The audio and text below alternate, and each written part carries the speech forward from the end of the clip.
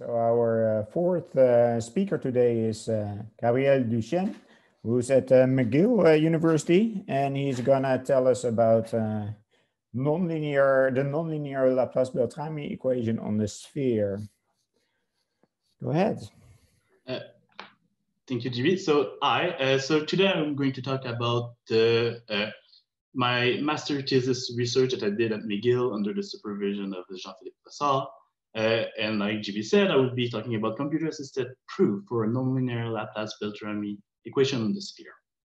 So we consider the partial differential equation, one that we have right here, on the two sphere with positive parameter lambda.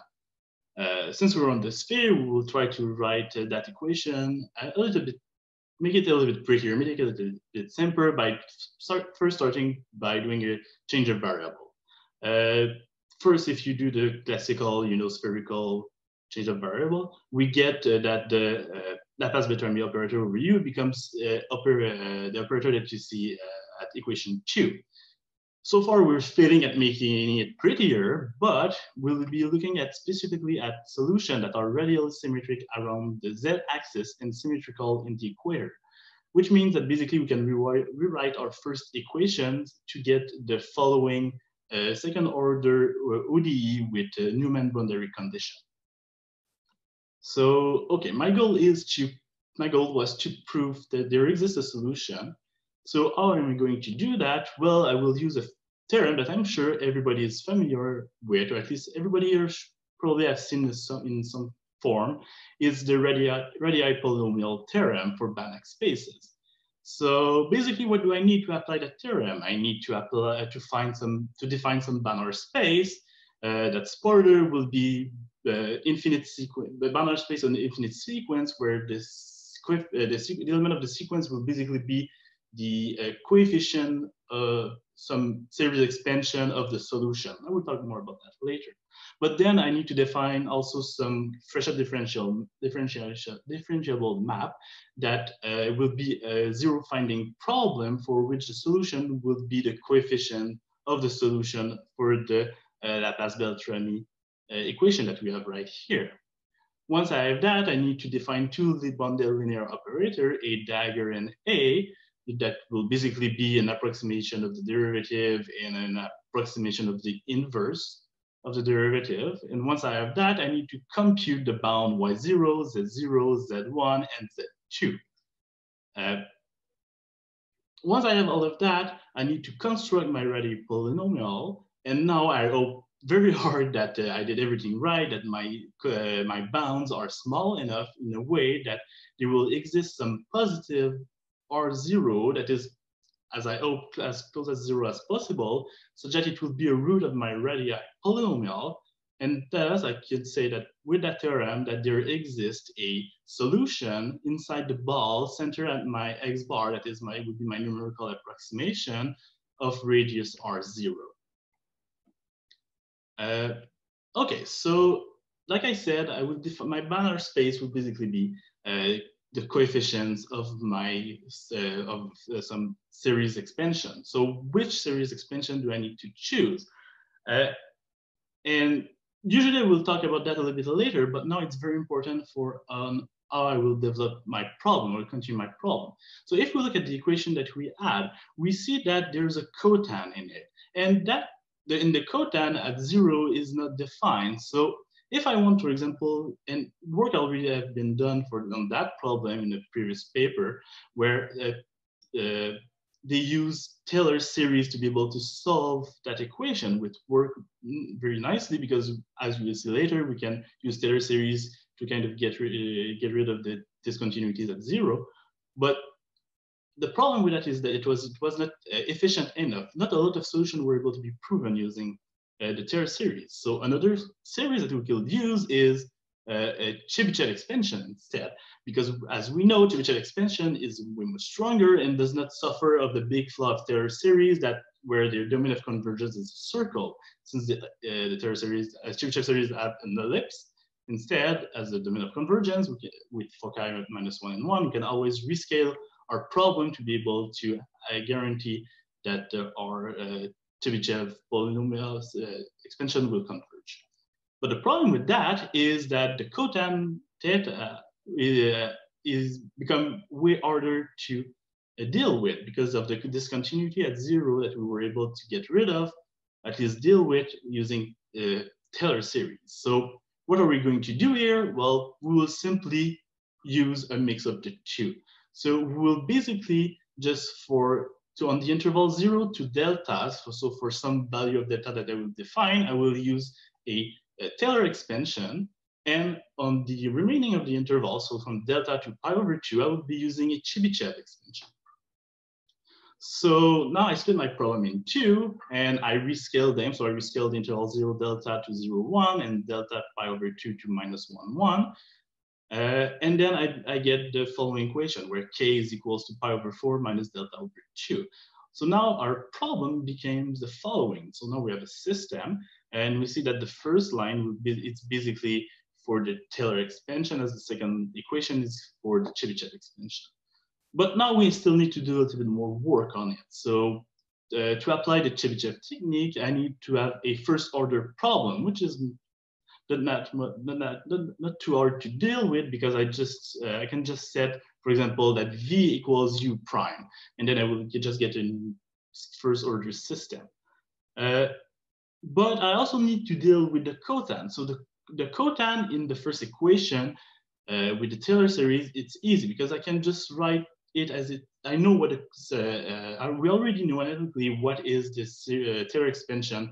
The Taylor expansion of a cotan, but the Taylor expansion of the Chebyshev expansion of a cotan is a little bit harder to find. So maybe it's possible, but instead what I decided to do was to just include a new equation. So say that omega t is equal to my cotan, and then just write it as a solution of some ODE, and then include it in my system. So now I finally have the system that I will be working with that is given by 9. So now I have multiple part in it. So the first equation is the second order that I will deal using Taylor expansion. And the three other will be dealt using Chebyshev expansion. And I still have my Newman boundary condition, but also I have condition that link the two equation, the two pieces together. Okay, so now we define the expansion. So the first one would be Taylor, the three other would be Chebyshev. And also we know that this is the result that we know from an analytic result, that the expansion of a cotan will be given by that. So now if I replace those results inside that equation, that I factorize all the Chebyshev polynomial and I factorize all the power of the total power n, I'm able to construct a zero finding problem. And that zero finding problem will give me that if a solution of that will give me the coefficient of all the solution of equation 9 that we have right here. So I now have defined my zero finding problem for my Radii polynomial approach. So, okay, so what is the next step? It's to define the Banach space. So I would first start by defining two Banach spaces, L mu1 and L mu1, that are basically respectively the Banach space for the coefficient of in Taylor and the one for the coefficient in Chebyshev. Then I will define with that the Banach space X, that is basically 1 times the L mu1 and 3 times the L, 1 times the L mu1 and 3 times the L mu1. So once for the Taylor and 3 times for the 3 equations in Chebyshev. One interesting fact is the norm that I will use in that Banach space will be a weighted norm with, you see, alpha term, so alpha weight, alpha 0 to alpha 3. So why did I need to do that? I could have taken alpha 1, 0, 1, 2, 3 to be equals to, for example, 1. But the problem with that is that when I was computing my bounds, my Z1 bounds, some part of the equation had more weight than others. So using weights in front of them, it's a very efficient and simple way to try to balance the value of the bound Z1 to just so that you can optimize basically your problem, your computation of the bound Z1.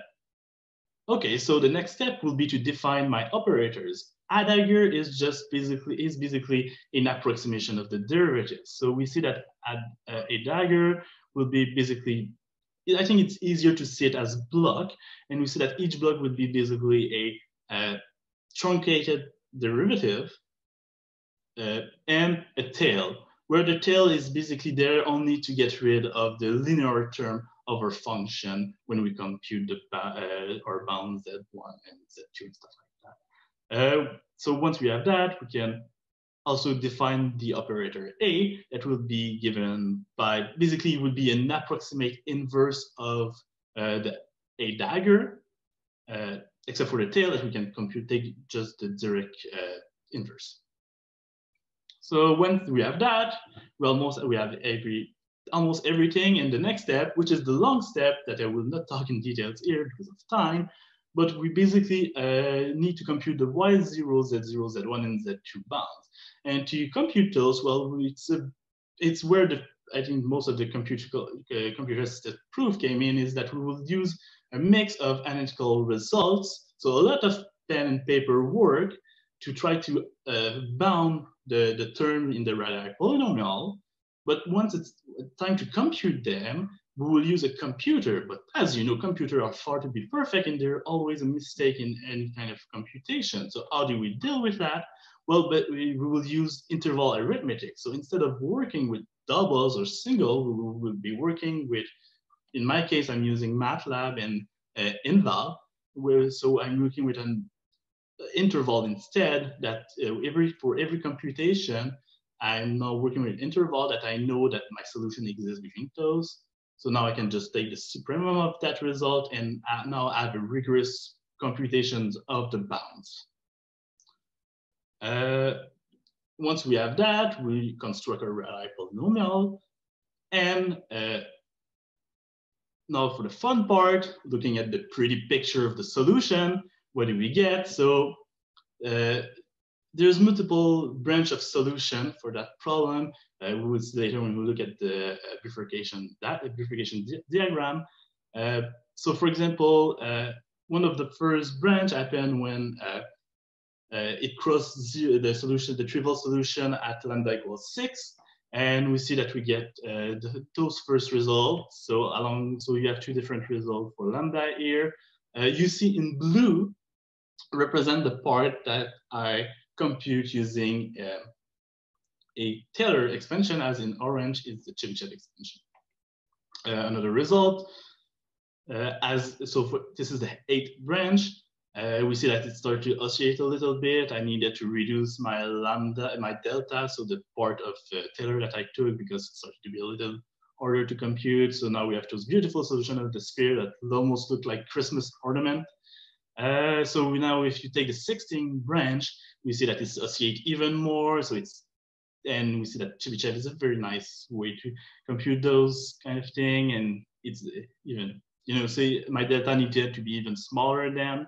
So if we quickly look at the bifurcation diagram, we see that this is all the solution I was able to compute and prove.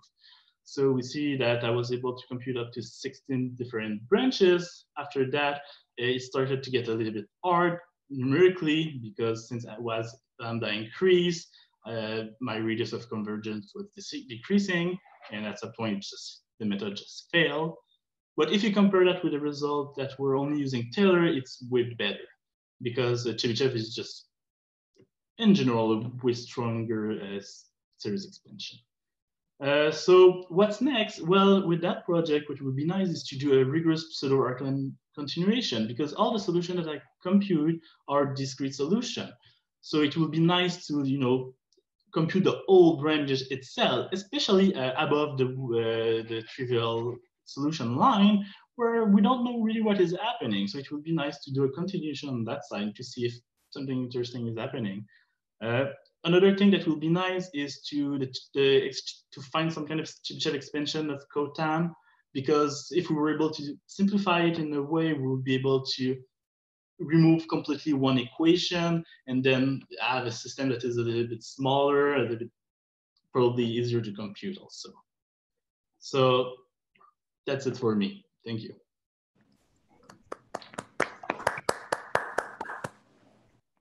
Thank you, Gabriel. Any questions? I have a quick question. So when you talked about going, the problem gets really difficult as you go further along, right? Do you think using more Chebyshev domains would help, or is it really the Taylor part that's making it impossible or making it so difficult as you go to along the bifurcation diagram? That's a good question.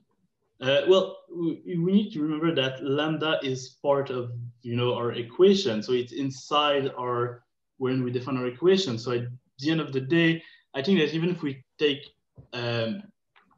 so the tails of our bounds when you compute it is always multiplied by lambda. So the Z1 tail will always be multiplied by lambda. So if you increase lambda, you see that it started to give me problem where lambda was around 1,000. So there's a point where even if you take more Chebyshev expansion, you will always multiply your tail by lambda. So maybe you can take more nodes, but taking more nodes leads to other problems, stuff like that. So I think that there's some kind of restrictions. As the further you go, you still multiply your tails by lambda, and that will, as it increases, it makes the tail harder, and that's basically where the value of the Z1 came from, most of it. Yeah, but I think that in principle, the answer is yes. I mean, if you take, we only did one Chebyshev, but if we take more Chebyshev, it should most definitely help. You could go further. I think theoretically, even if lambda is 1,000,000, theoretically it should work. But of course, now it's a function of the computer, right? How big you can handle. And for large lambda, do you think you can transform to 1 over lambda or something and look at the? I mean, if you look at the profile of the solutions, they kind of oscillate. I mean, they really oscillate a lot, right? So, I mean, at some point, maybe, but then if so, then there would be kind of rescale also the oscillation because they're becoming really complicated. I think my impression is the big lambda is not only the problem that it increases the tail, but the solution itself becomes more complicated. That's what you cannot transform away, right? Yeah, that's what I'm saying. So you would have somehow to rescale the oscillation or something like that. Yeah, it's exactly. But then for this, the domain decomposition would help for the fact that the solution is more complicated. Would help, yeah. Yeah. Yes. May I ask another question? So there are many interesting ODE problems which are singular, where the coefficients are singular near one endpoint or even near both endpoints. Would you think that the method you are proposing with this Taylor expansion at the singular endpoint is some kind of general purpose method for treating such problems, or is that limited in some sense to this special cotang singularity? Yeah, here with the cotang. It's not a clear question, but it's just to get an impression. But here, because the singularity came from the cotang, and we knew the Taylor expansion of the cotang, so that's why, in a way, we were able to, get rid of it in some sense. But when you have another singularity, and let's say some kind of expansion of that singularity near the singular endpoint, could you then adapt this approach to fit this singularity? Yes, if you're able to express, for example, the singularity came from something else in a cotang, that the Taylor series, then yes, I'm pretty sure we could adapt to do something similar with that problem. Because in Chebyshev, what failed is because we didn't know what was the Chebyshev expansion, so that's why we needed to kind of split it in two and transform it, use the Chebyshev away from the singularities. Because we needed to add one equation. But if we were even able to try to find the Chebyshev series, maybe it will need to be looked at, but maybe we could just have one big piece of Chebyshev and deal it in the same way. So, okay, I'm gonna stop you, Gabriel. Okay, I have to stop you because yes. And anyway, I think that it is actually very good to use Taylor at the center. You should not try to do Chebyshev there, but. We're going to move on to the next speaker.